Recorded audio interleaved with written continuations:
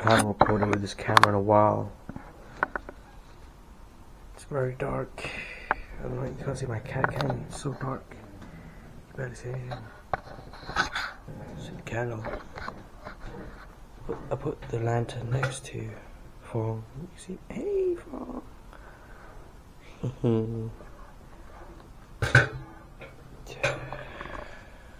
That looks like a beacon of light when it actually isn't. It's just subtly lighting up the place. This camera doesn't function completely well in the dark, does it? It's snowing. It's snowing. I've lived in the same place for 17 years of my life. Although it's a pretty nice apartment, can't help but say that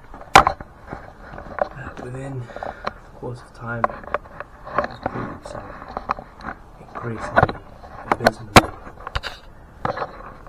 dreary. So I don't want to live anymore. I'm not going to be like, oh, I'll live anywhere else, right?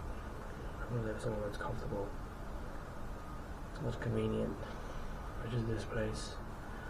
However, I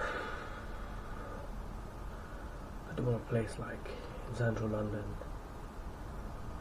If the law of attraction is real, which I believe that it is real, but for the most part just a fun motivator instead of something that's actually based in math or science or science of the world. I want a apartment in central London with 3 bedrooms max. 2 bedrooms I see. 1 bedroom for me, master, another bedroom similar to master, a bit smaller for my mum. Having a big bedroom for my mum is not the best, honestly, because well, I'm not a very tall person. It's quite daunting for her, nor is my stepdad. And then another bedroom as a guest bedroom for my friend who wants to stay over. Or friend or business partner. I have a kitchen that's completely matte black with a gold handle and some gold and silver linings. I've got an island in my kitchen. Kitchen's up against the wall, I have an island, that's it. It's a pretty big apartment. I have a little balcony. Well, it's not a little balcony, it's a pretty significant fucking balcony. I have a gym out there. Like just dip bars, pull up bar, that's it. That's all I need. And maybe a treadmill. Imagining it. Or my girlfriend, soon to be wife. She's got a cute white thing, black hair. A bit shy, nervous. I imagine her pulling my head. It's a good life. My bedroom's white and black.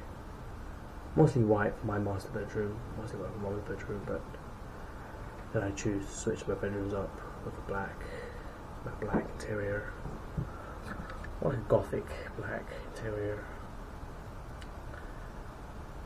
It's very luxurious, it's very nice.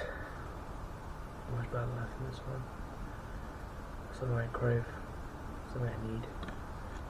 Look out the snow ferociously belows. Yeah, it doesn't look ferocious here, but from my POV it looks ferocious. Perhaps if I do this, you can see it better. Yeah, you can see it better if I do this. It's quite cold though, so I'd rather not. Just enough for oxygen to come in. I've had the same view for the last year. Since coming back from Vietnam, I've looked at the same view. Vietnam has taught me that money has an immense... Hey, yes, me here. Very dark because of the horrible lighting. Sun's finally coming out though, that's nice. I've been in the same place for the past year. Do I look clear from here? I look okay. I've been in the same place for the past year and it's often mind-boggling to think about. Of course I've changed radically since then. I have increased my fitness, I've increased my net worth, I have actualized entrepreneurship experience. However, it does seem daunting, futile at times, I admit, and I'm worried about the future, which is not good. Two reasons why it's not good. One, obviously, worrying about the future entails that the future is not secure. Two,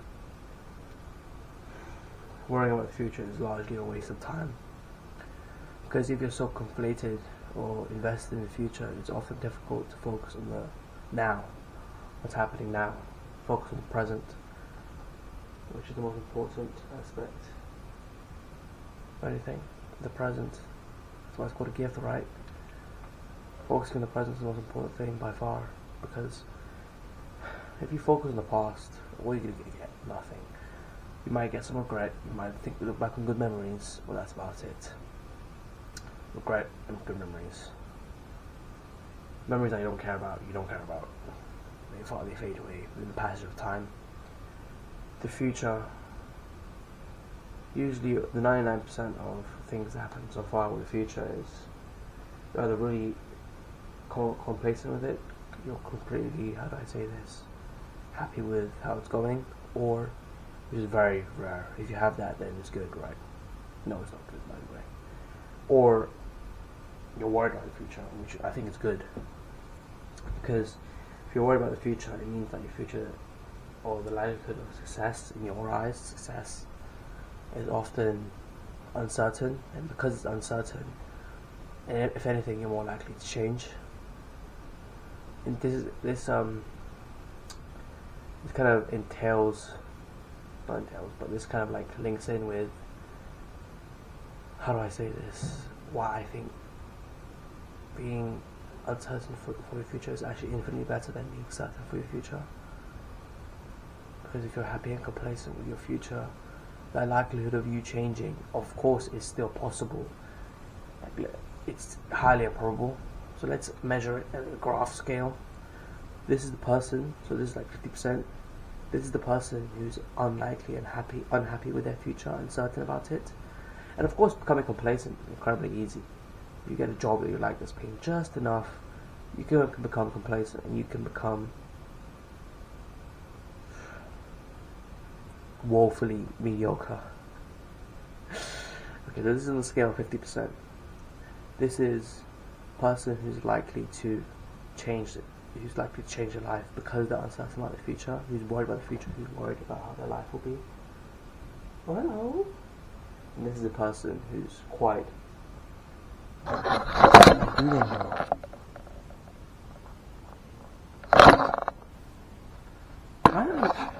what?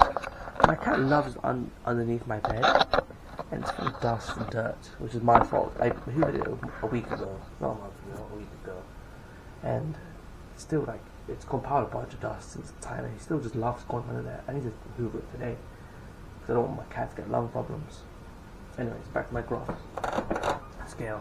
This is the person who is uncertain about the future, worried about the future, who has no safety net, who's completely worried about how their life is going to entail, what their life is going to entail. And this is the person with the cushy job, the cool 9 to 5, the nice office workplace, nice co-workers, etc., etc.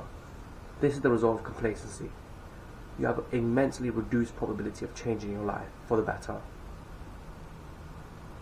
And this is a result of lack of complacency. You have an immense, high probability to change your life for the better. And why is this? Well, it's because when we have less, we tend to act more. But when we have more, we tend to act less. Obviously, the golden spot is having more and acting more, right? But individuals who can do that are a dime a dozen. They're incredibly special. And probably not you and I.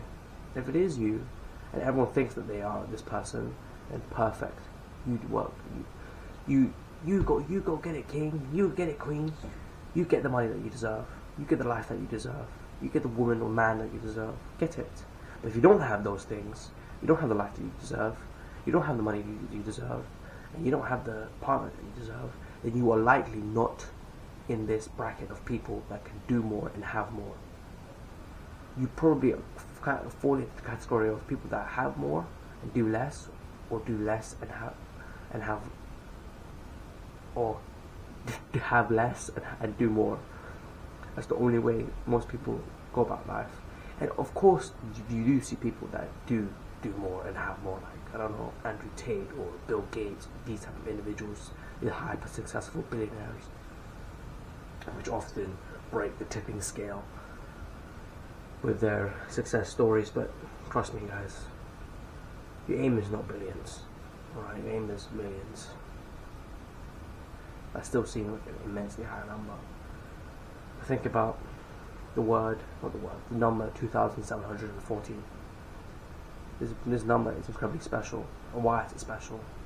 I believe this number is incredibly special because if you only make 2,000, obviously if you make 2,740 a day, it's a lot of money. But if you make $2,740 a day, within 365 days, you've made 1,100,000 net worth within the year. To me, the number 2,740 is a immensely special number because it makes the big small, like Patrick McDavid says. It snaps the millions, the big six-figure sum back down to reality. Now, so you can grasp it, you can grip it, grab it by its neck, choke it. I don't know how to say it like that. Listen, guys, the majority of people believe that they're the exception. No one is the exception. No one is special. Even I, recording this video right now, you can upload this to YouTube, and it could potentially go viral, yada yada yada. It is not special. I am not special. No one is special. If you are truly special, then the economy will work, and the world will work. The fact is that the majority of us are similar. We all like the same TV shows. We all like the same clothes. If you saw someone with the new Jordans and the new designer clothes, new this, new that, you will be impressed.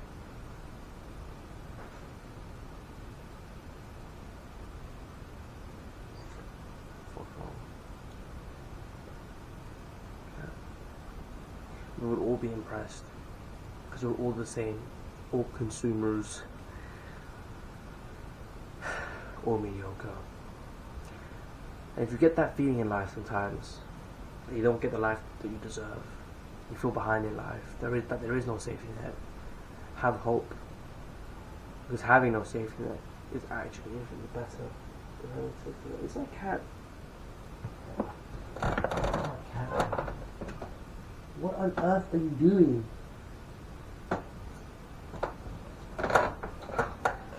Just Lem, just leave him be. Lemon in life. Justin Waller said it best: the lack of safety net, the worry, the stress, the anger, contempt, jealousy, envy, hatred are some of the best things you can possibly ask for.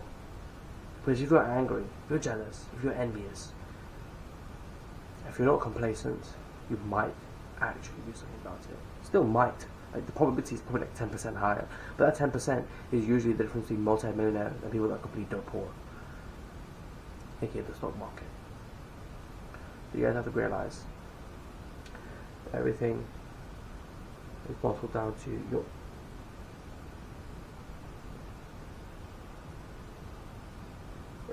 can you guys see that from this angle?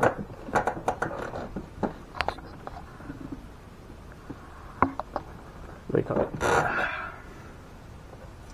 Everything is bottled down to your choices. I wonder how this video is going to look.